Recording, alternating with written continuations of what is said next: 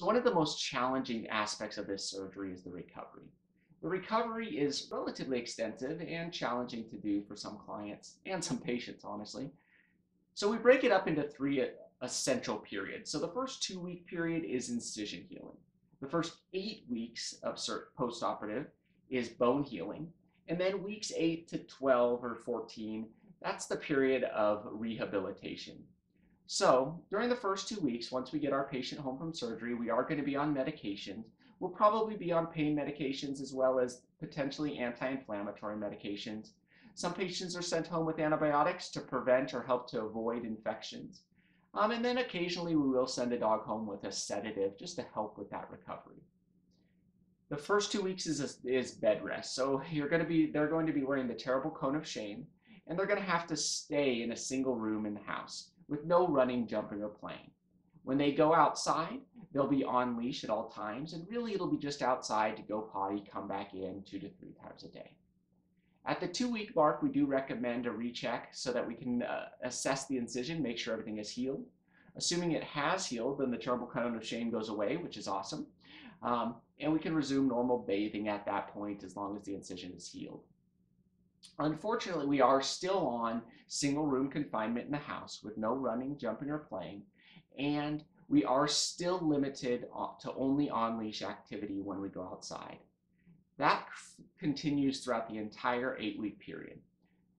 But from weeks 2 to 4, we are able to go on 10-minute leash walks 2 to 3 times a day. Weeks 4 to 6, 15-minute leash walks, and weeks 6 to 8, 20-minute leash walks. We're using that as our rehabilitation for these pets to kind of keep their muscles from atrophying too much and keep good range of motion of that knee without too much scar tissue. At the 8-week mark, we come back into the clinic and we're going to take x-rays at that time point. Once we take x-rays, we're going to confirm that the bone is healing appropriately or has healed completely. And assuming that we are healing appropriately, then we're going to continue on into our second or third phase of healing, which is that rehabilitation phase. At this point, we're free to move about the house, no further limitations within the home. But right now, essentially what we've done is we've taken a professional athlete that every dog is. They do things you and I can never dream of. They jump 3 times their height. They run from a laying position. And now we've made that professional athlete a couch potato for 8 weeks. And we essentially forgot to tell them that. So if we turn them loose at the park or at the beach at that point, they're going to go bolting across the yard and they're going to stretch something, pull something, injure something else.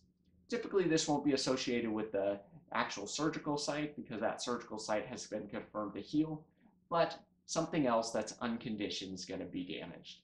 So during that next 4 to 6 weeks, we're going to go on progressive on-leash activity, longer and longer, kind of unlimited on-leash, whatever we can handle.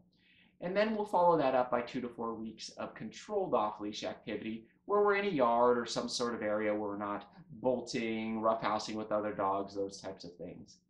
Assuming that at the end of that 12 to 14 weeks, we are still continuing to do well, then we can go back to normal activity at that point. And that kind of completes our recovery from surgery.